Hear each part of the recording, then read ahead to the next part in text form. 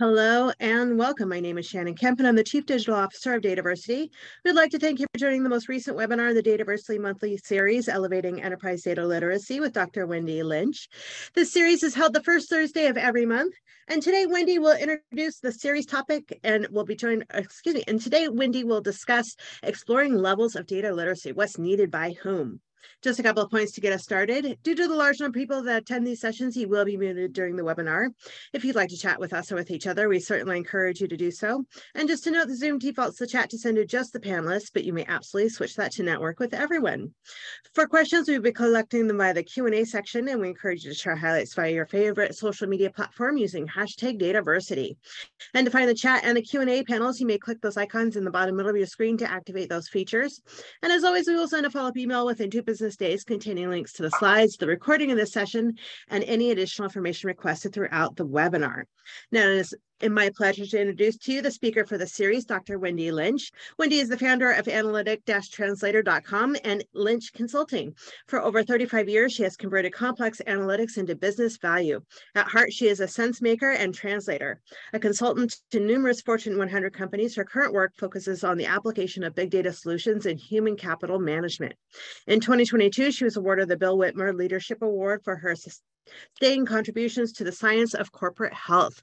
As a research scientist working in the business world, Dr. Wendy Lynch has learned to straddle commercial and academic goals, translating analytic results into market success. Through this experience, she has created her book, Become an Analytic Translator, and an online course. And with that, I will give the floor to Wendy to start the presentation. Hello and welcome.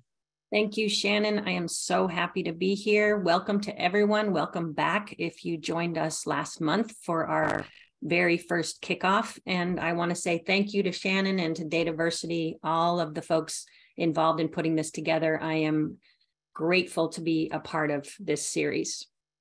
So I will be talking today about data literacy, and I thought I would start by just thinking about how we got here in the first place. So where is this interest in data abilities coming from? Well, certainly it's coming from all of you, all of the folks who work in data professions and computer professions, but it's also coming because executives are getting inundated. They get these sorts of reports, they read management journals, they read leadership journals, and what they see is message after message saying that they need to be more data powered. This particular report was very convincing as part of Capgemini, which is a respected research institute. And they put together, based on a survey they did of 1,000 executives, they looked at how people were achieving data capabilities. And they put on the left side data behaviors, so how people and processes use data. And then they put at the bottom how the structure and the foundation of data capabilities in terms of technology and tools. And this was in 2020, and they identified that 70% of companies really still lagged behind in terms of implementing both the people part and the technology part. There are some who do one but not the other. And then they looked at what they called the data masters who had implemented people and processes as well as technology and tools, and came to the conclusion based on analytics that they did that if your company was a data master, you had 70% higher revenue per employee. It caught a lot of attention. And so executives start to think about these sorts of advantages and begin to realize that they need more than ever to become a digital force.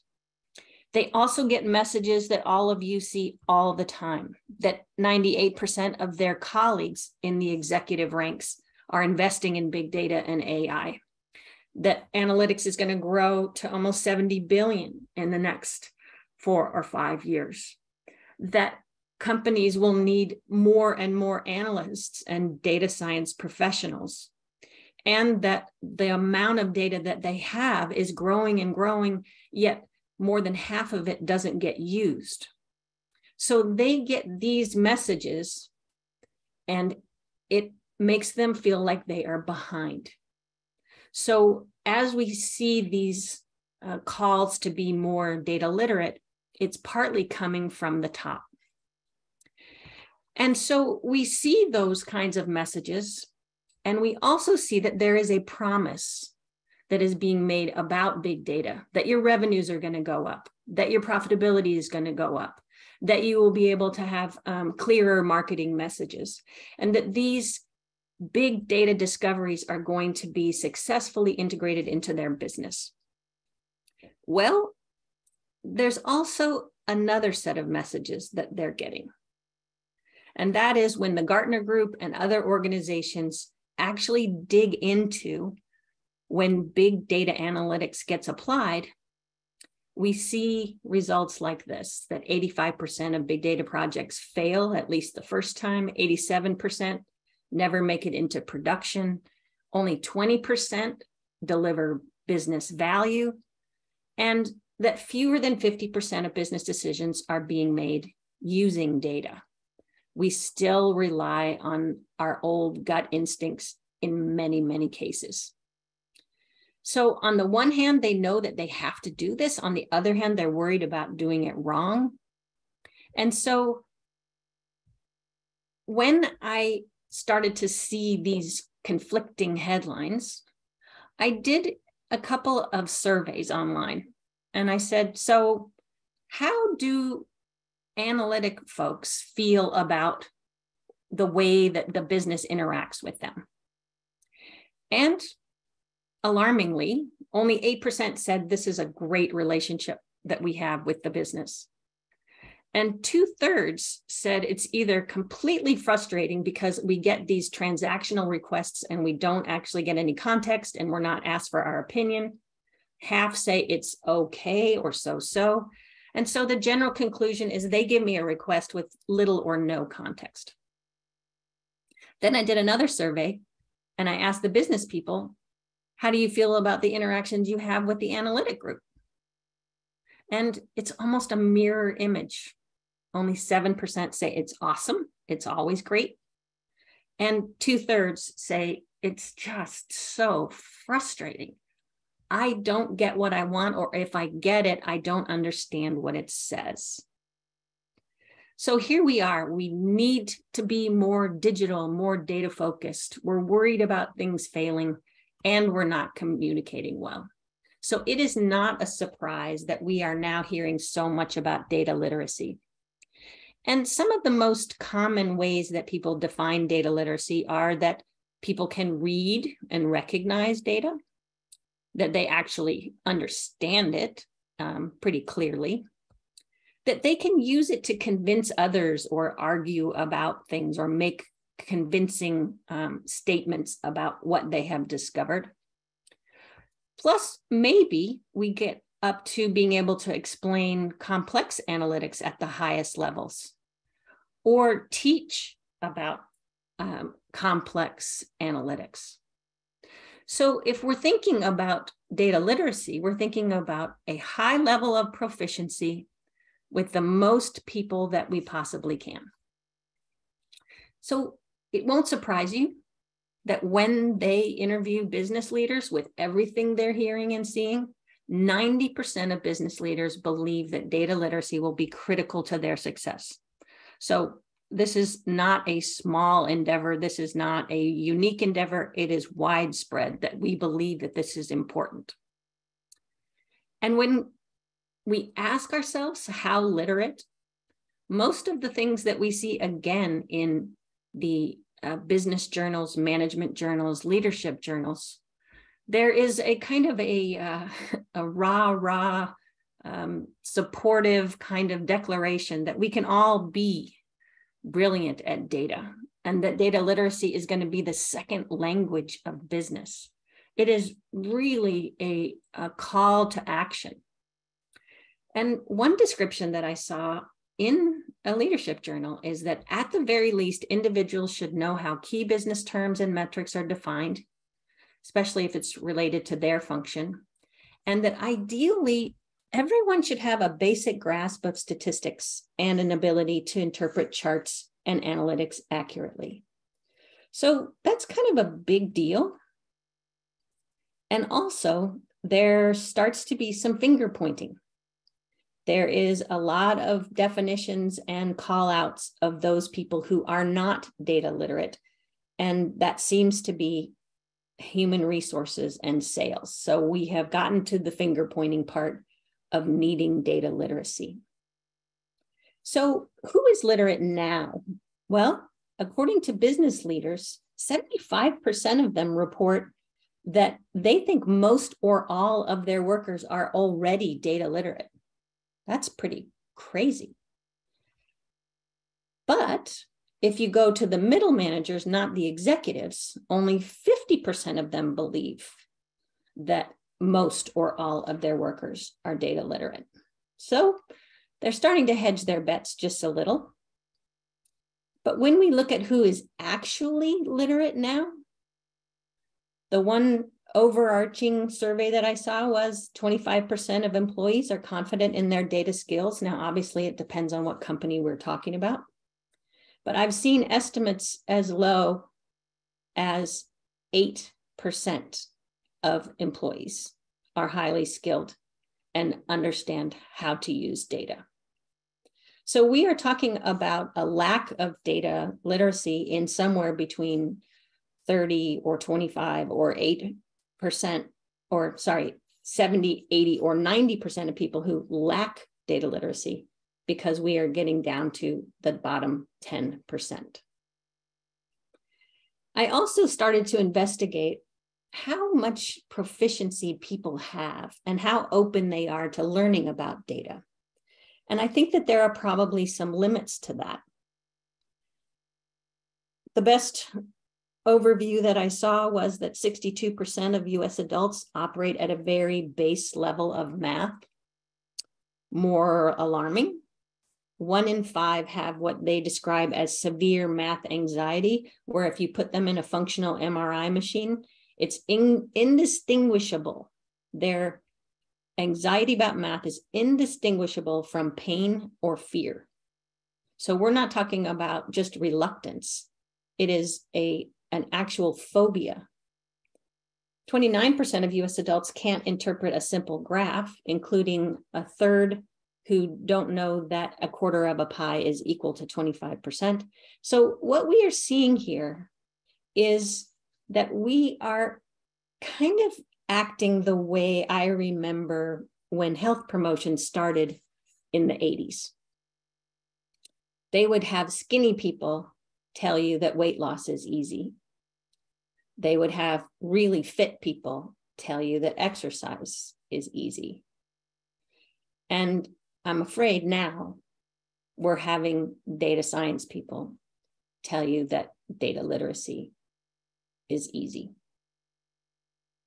So how do we improve data literacy? Right now, what I see most is encouragement to have mandatory education on the basics of data integrity, reliability, manipulation, and elementary statistics, which is an admirable goal.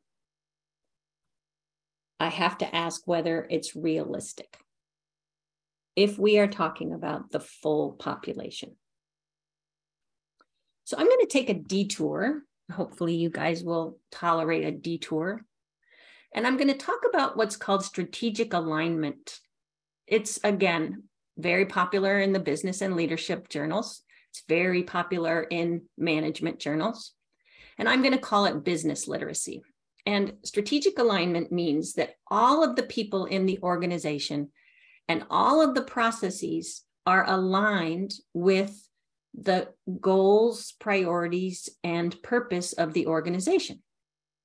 Because if everybody's rowing in the same direction, everybody's pulling the same way, then the company runs better. And again, the journals just highlight this the same way they highlight data literacy. Employees must understand strategy if they're going to implement it. Your employees need to understand the why of their organization. And they highlight that companies whose people are aligned on strategy grow revenue 58% faster, and are 72% more profitable. That is amazing, just by having everybody be aware. So we start to see that strategic alignment, or we can call it again, business literacy, has levels of its own. Number one, I do my job. That's kind of the basic. Number two, I know how to connect my job to specific key performance indicators. Number three, you can communicate what the strategy of the organization is. You pretty much know where it is that you're going and what's important. At the higher levels, you can tie different decisions to that strategy. And maybe at the top level, you are in charge of creating strategy and developing those metrics. So when we think about data literacy, it's important to start to think about who is literate. Well, again, executives, 52% have confidence that most employees can explain their company's strategy. Although they hedge their bets a little, only 20% of executives have high confidence that most employees can explain their company's strategy. Well, how many employees really understand the strategy? It's a little bit alarming. Out of a survey using multiple choice test, so they were given options, they weren't asked to bring it out of thin air. Fewer than a third could identify what the business strategy was. That was kind of disappointing. And when they looked at managers, as they got further and further away from the executives, only 13% of frontline managers could name the company's top 3 priorities. And another study by Price Waterhouse said that 93% of employees could not articulate their company's strategy. So once again, we have an essential capability, strategic alignment, that seems to be a little bit out of the reach of the everyday employee. And we are looking at 9 out of 10 who do not have business literacy when it comes to their organizations.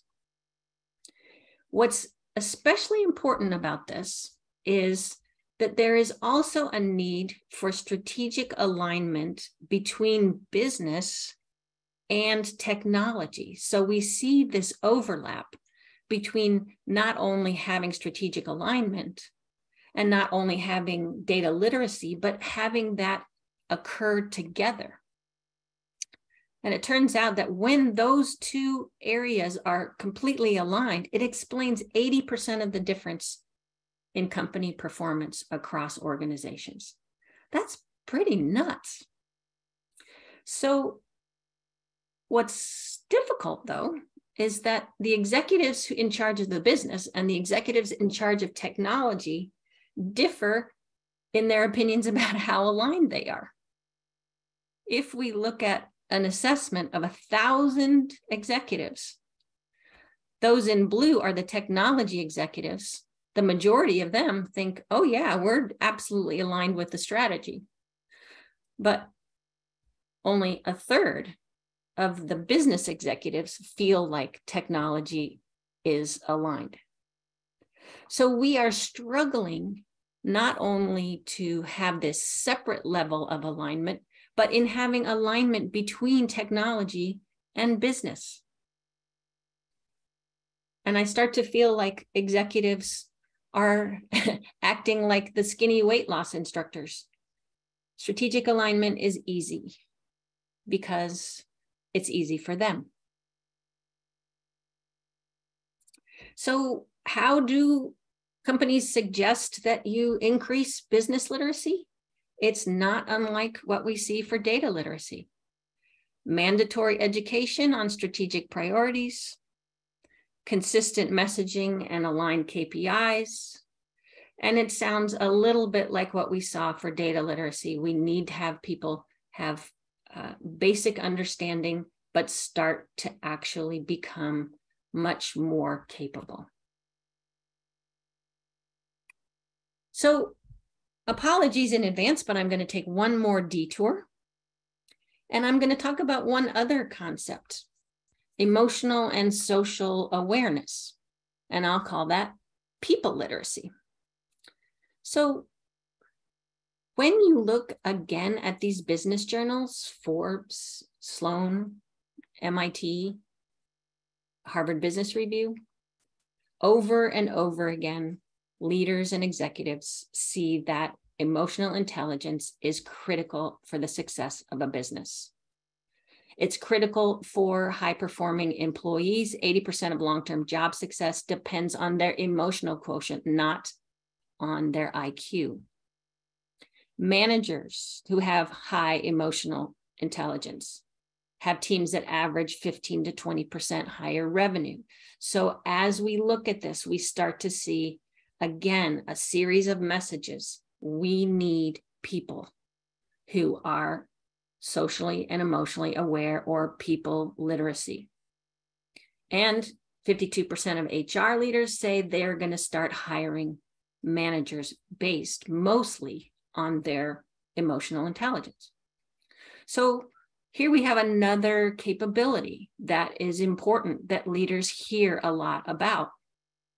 And what it means, again, to have this people literacy and the different levels across all of us is that they are self-aware of their own emotions, that they can recognize emotions in others, that they empathize with that. They actually know how to put themselves in other people's shoes, that they have the social skills to communicate well, to deal with situations that are emotionally difficult, and perhaps teach or guide others on how to have better communication and better involvement when things are difficult.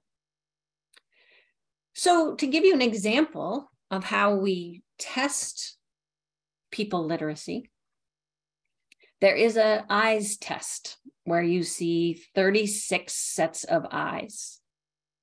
And those eyes are showing a particular emotion. And that emotion is one of the 4 that is listed around each set of eyes. The average person can only identify the emotion in 23 out of 36 sets of eyes. And that is even though they're only limited to 4 options. What is interesting is that, again, with the finger pointing, they are happy to identify that people majoring in science and business have significantly lower people literacy than those in social sciences. So while the computer science and data folks are pointing fingers at sales and HR is on the other side pointing fingers at science and business people. So how many of us have people literacy? Well, only 36% of people in general are able to recognize and identify and name emotions at a high level. And 95% of people think that they're self-aware, but only somewhere between 10 and 15% actually are. So people literacy is also lacking in a lot of ways. Now, why is this important? Well, number one, it's a skill that they are highlighting as related to business success. But actually, if you look at the number of companies who want to accelerate digital transformation, accelerate making data-driven decisions and incorporating a data foundation to the way that they operate, converting some of the manual processes into digital data-oriented processes. However, 70% of those transformation projects fail. And when they look at why they fail, it's because of people not having the literacy to bring the everyday worker along. It's the people issues that make or break the digital transformation. So here we are looking at data literacy as a separate issue and strategic alignment as a separate issue and emotional intelligence as a separate issue. And yet they all come together here as you try and align your digital strategy with your business strategy and your people strategy. They all come together. So how do we train people? Well, it's again not unlike other trainings. Mandatory education to improve awareness of emotion in ourselves and others. And along with that, probably coaching and feedback so that people can learn it and apply it.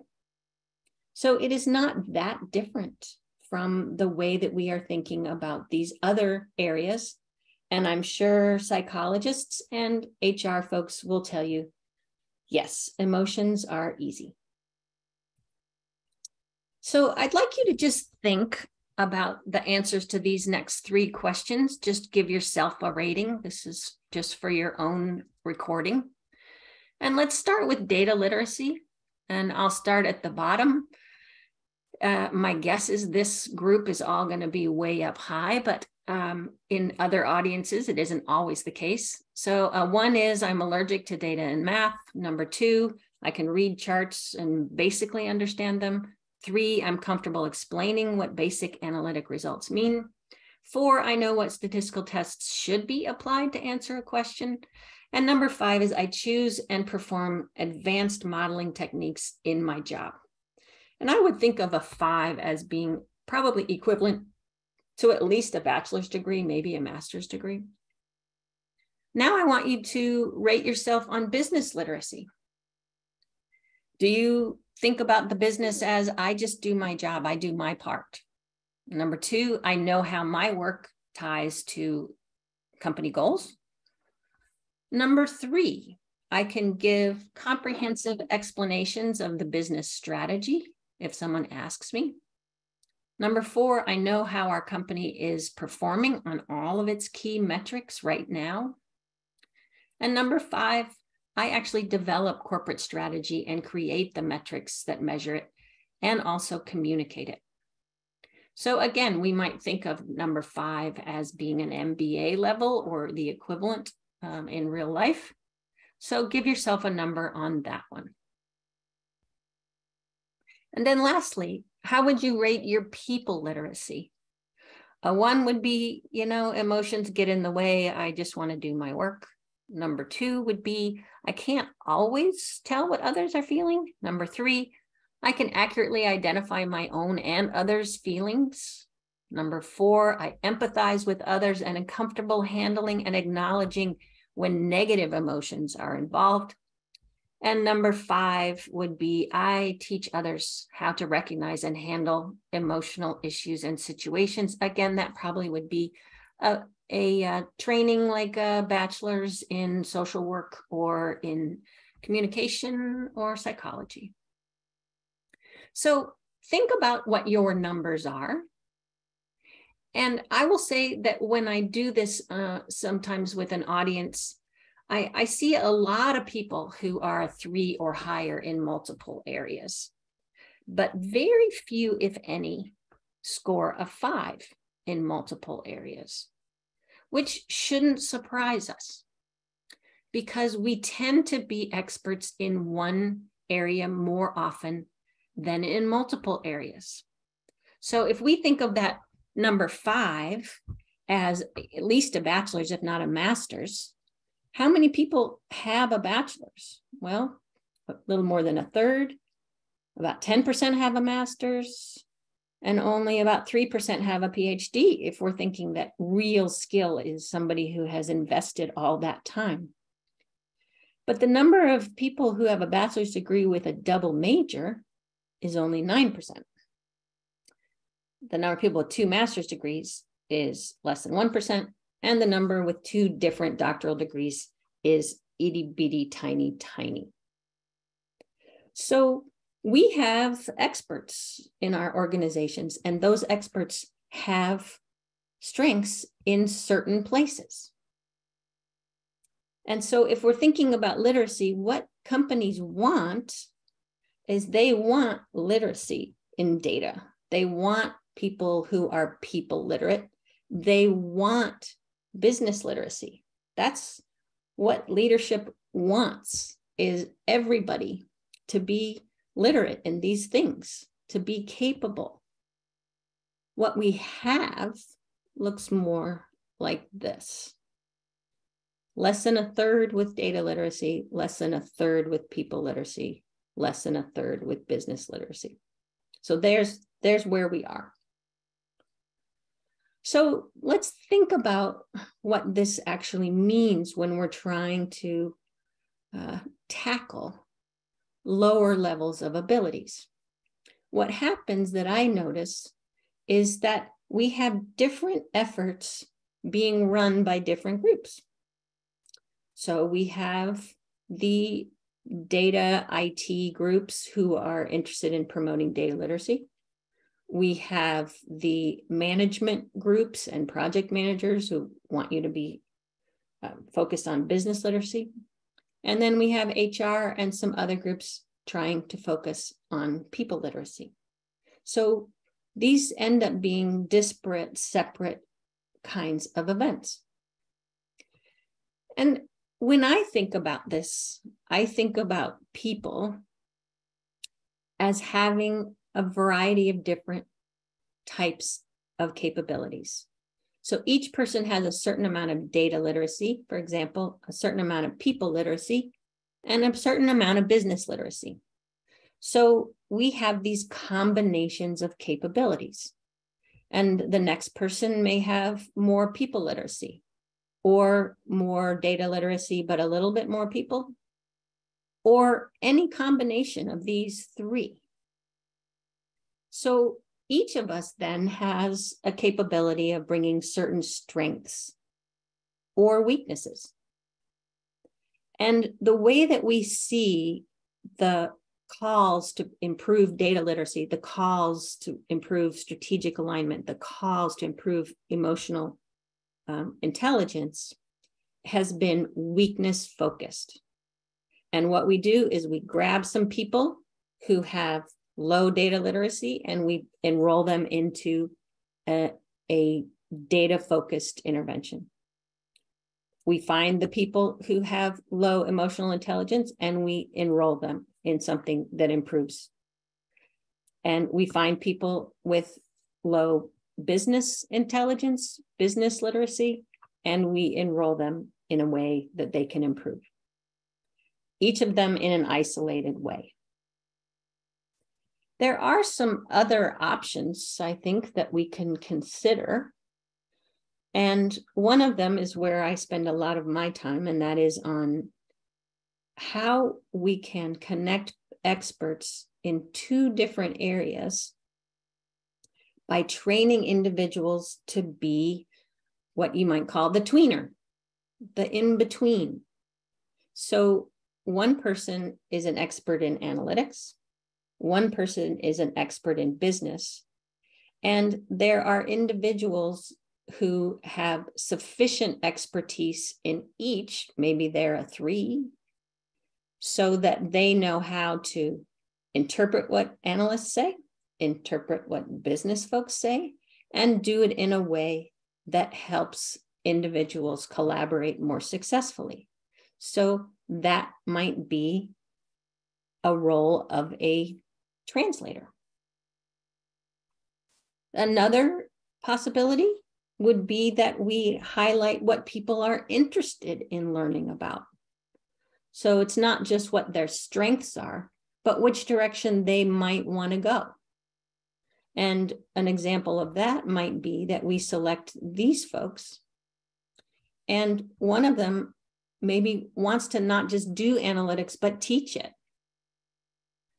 Another person may love the idea of collaboration and figuring out how best to develop processes so that people communicate even better.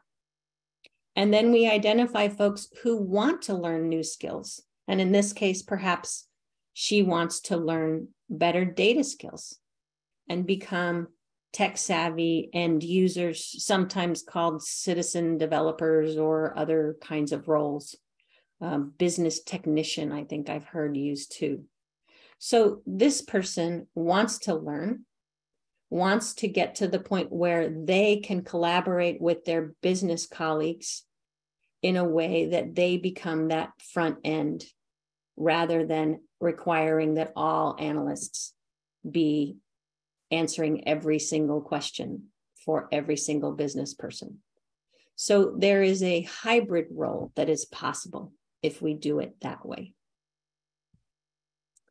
So if we think about this collectively, that we want to maximize strengths and interests, then we also then can become strength and interest focused rather than deficit focused, which is what we seem to be doing. And if we do that, then we highlight the value that each person is bringing, rather than taking the person who has severe math anxiety and forcing them to enroll in data literacy, or taking the person who couldn't understand what another person is feeling if their life depended on it, and forcing them to figure out which eyes show disappointment and which eyes show excitement. So if we think about it this way, we might actually say that we are going to educate about making aligned decisions using evidence and empathy. What if we could combine many ways that we want to emphasize strengths and interests and actually build on that combination in a way that advances how everybody collaborates, but respects what people bring? So what I invite you to think about as we wrap up the content that I will present for today, and then we can have a discussion, is, should we be thinking about data literacy separately, or should we be thinking about it within this context of other needs and priorities? If we think about data literacy as a solitary solution, or whether maybe it belongs in a broader integrated context.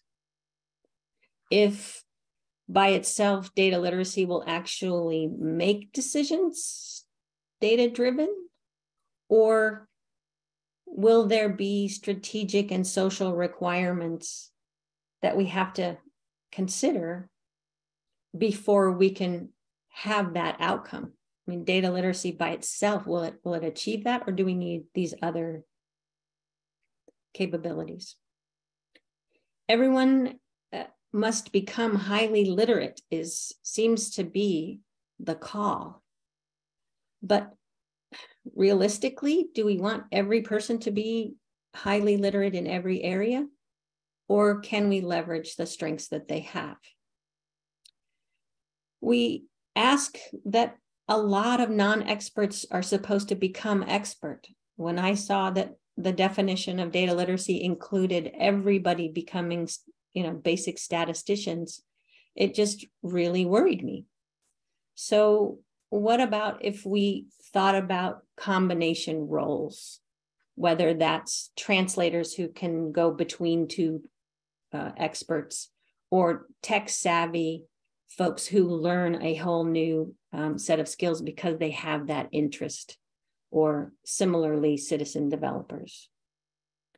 And lastly, can we actually focus on this stuff separately without creating this superior inferior dynamic? Because if we point fingers at every science or business major and tell them they're not emotionally intelligent enough, or we look at every HR and salespeople and tell them that they are data illiterate, I'm not sure that heads us in the right direction. So maybe we give people opportunity to learn more without it having to be a good or bad situation. So I will ask you to consider, can your data literacy efforts be put into context in some way in your organization? To think about which departments and professions within your organization that might collaborate. To consider how a holistic perspective might shift the way that you think about data literacy. And then think about which of these combination roles might be useful, taking advantage of those who can operate in between and who value and enjoy doing that. And I did want to give a shout out that if anybody has been incorporating or integrating data literacy into other areas and have examples of that, I would love to hear from you and speak with you. So feel free to email me at that email. And so, Shannon, I'll expect you to help me here because I have not been looking at the comments while I've been talking. But I thought you could guide me in terms of questions. Absolutely, Wendy. Thank you so much for another fantastic presentation. I'll be sure to send over the chat as well after so you can see that. It's been quite entertaining throughout, y'all. And just to answer the most commonly asked questions, just a reminder, I will send a follow-up email by end of day Monday to all registrants with links to the slides, links to the recording, and anything else requested. So there is a request here. Can we get the study for the math phobia? It'll help me convince some people. Sure, I will get that to you. Yes, I will get that to you, Shannon, to put in the email that goes out. Perfect. Thank you. Mm-hmm. Do the 70% digital transformation project really fail or fall short of achieving the goals? And how is fall short defined? Well, I can again send you the connection to that. And it was I believe it was a Forbes article, but I can't tell you because I had to read so much for putting all of this together. But what they had said is that it did not achieve what they anticipated. And I think in some cases, absolutely failed to reach adoption. But I can send that article on what that means. All right, thank you. And is there an online test to measure people literacy you can recommend? You can look up the EYES test. That and emotional quotient tests are out there. So I can, if you'll remind me also, I can look up that, but the EYES test is available. You can walk through those 36 sets of eyes and test yourself. I like it. And why is data literacy so tightly coupled to data science and not in broader perspectives like data management, data governance, et cetera? Yeah, I actually think that's a really good question. I think that what happens is companies take an area, just like I'm showing here, and decide that the best people to teach it are the ones who are expert, which may or may not be true.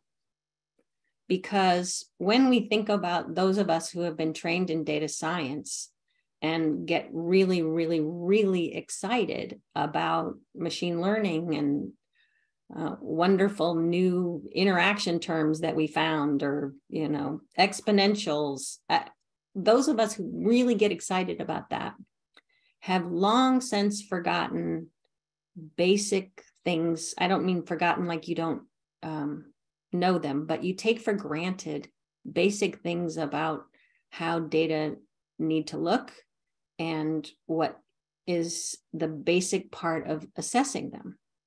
So it is a question for me whether data literacy does belong in data science, or whether it would be better suited to be part of this overarching advancement where we all need to understand some basic things. And maybe we have questions that we ask about what's important for their job that isn't even talked about as data, but perhaps talked about as evidence or talked about as a way to make decisions.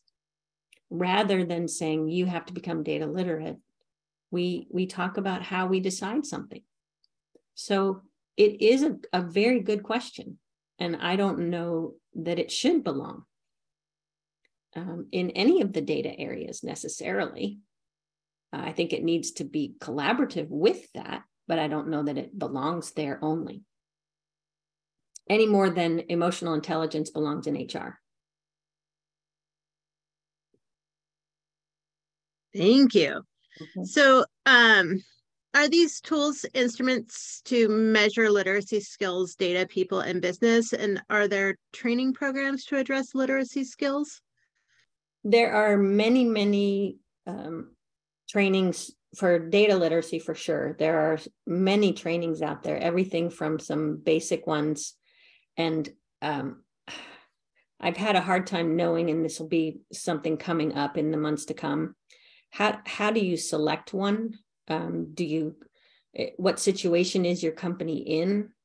Who is it that you're trying to train? What level do you want them to achieve? There are some that are, hours and hours and weeks and weeks and weeks. There are some that are just very rudimentary and basic. There are some that are thousands of dollars and others that are available for free. So it is really difficult. And we will be focusing in one of our sessions coming up on the assessment part. So again, there are many assessments and many ways. There's one assessment out there that just is more of a qualitative interest-based assessment, like what you would like to do with data.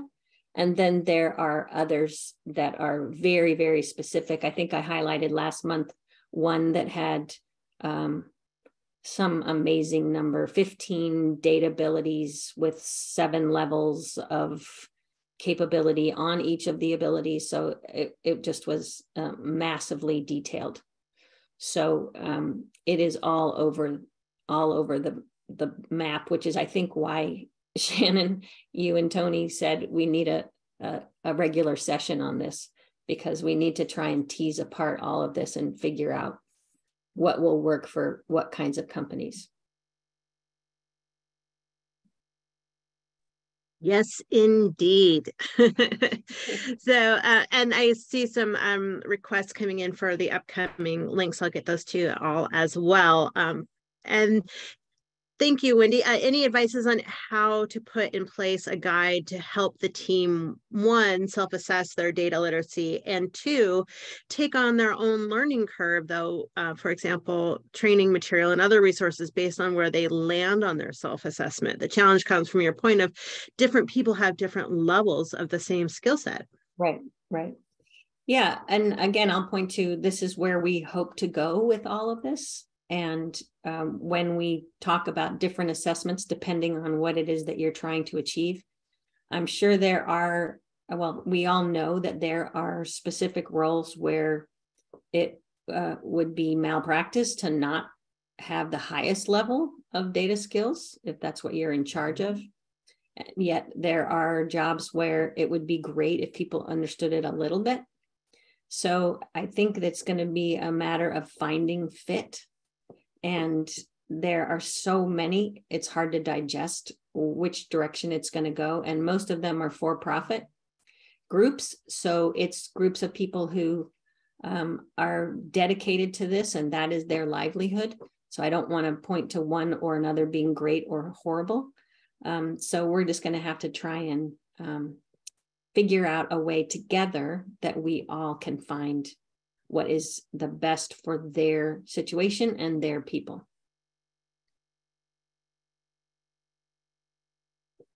Thank you. So if you take something like reference data, which should be highly informed and owned from business expertise, yet often there's not enough of an understanding of what reference data actually is from a business perspective, how do we bridge that gap between tech business to drive better collaboration? This is just an example. Gosh, can you interpret for me a little bit what they mean specifically by reference data? Do you mean a benchmark somewhere, or Like reference master data? So if the questioner wants to expand on that a little bit. Okay, I don't know what reference master is, actually.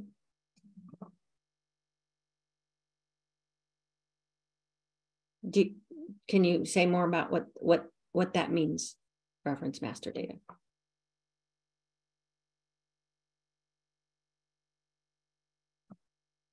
Did I lose you? Sorry, I accidentally muted myself again. So reference data is typically data that's used to classify or categorize other data. Oh, got it. Okay. Yeah, Okay. yeah. I see what you're saying. Okay. So I think that comes down to, it's in the areas that I work in, we classify things and do benchmarking using other sorts of data and making sure that we can refer to things accurately and make sure that things are behaving the way they're supposed to. And again, I think if we can find ways for any of those kinds of roles, where if you have a boundaries around what makes sense or doesn't make sense, or boundaries around how something gets classified as A or B, or boundaries that help somebody know whether it's a valid score or not. It's the language that we use, just like me not knowing what you mean by that. It's a language issue so many times, because I can understand what you're talking about now that I know what Shannon said to me, but we often get hung up on our language and we insist that other people use our language. Whereas I think we can get to a point where what we want from them can be described in ways that aren't as technical, which is what my hope is we can start to talk about literacy without being really hung up on what language they have to use to understand it. Hopefully that makes sense. Definitely. And if experts aren't necessarily the best trainers, would that mean that the classic train the trainer model is flawed? No. It doesn't mean that that experts, there's always going to be experts who love to break things down and teach. And so I'm not saying that experts can't be great teachers, but I am saying that we can't assume that every data scientist would be really great at teaching remedial information about data, because they may get hung up on such incredible intricacies about what's interesting to them that they may not have thought about how to best talk about the basics. So there will always be, like my example of interests, if somebody really wants to be a teacher, then that teaching is part of their capabilities. But you can't assume that every really advanced data scientist wants to be a teacher or will be good at deciding how to teach some of these skills.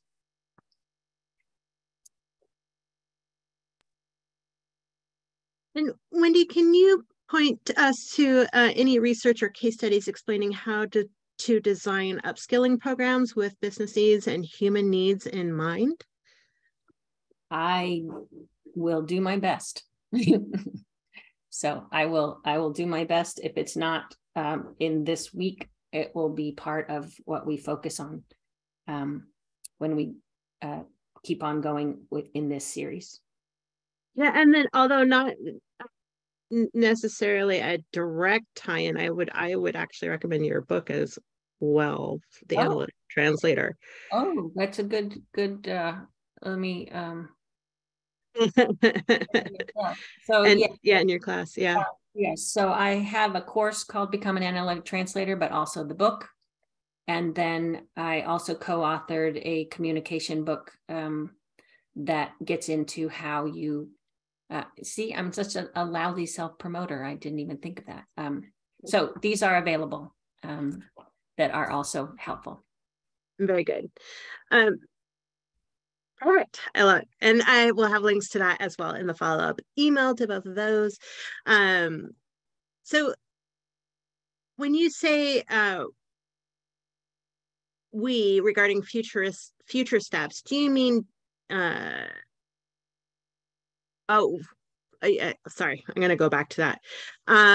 So when you say to we future steps, do you mean Dataversity, Lynch Consulting, or another group? So we being the future steps are going to be in part of this webinar series. And that's what I was referring to, is yeah, we meaning me in collaboration with Shannon and folks at Dataversity, that we will try and cover each of these topics that keep coming up and do our best to synthesize what we see out there. Absolutely. And let me pull up I'll pull up the link here to the upcoming webinars in this series. And to that point, just, all this feedback. So there's a request to publish the chat, so I can certainly do that. That's really helpful. Wendy and I are kind of learning along with y'all. And so if you have, additional topics and stuff for the series, please let us know and how you'd like and help us to shape the series. Yes. Yeah. Please, all comments and suggestions welcome. All agreements and disagreements welcome. We are moving along, seeing that there's a lot of things that don't work, and we are trying to identify the things that do. And I would not say that we have all of the answers, but we're hoping to find a few things that will be helpful for sure. Absolutely.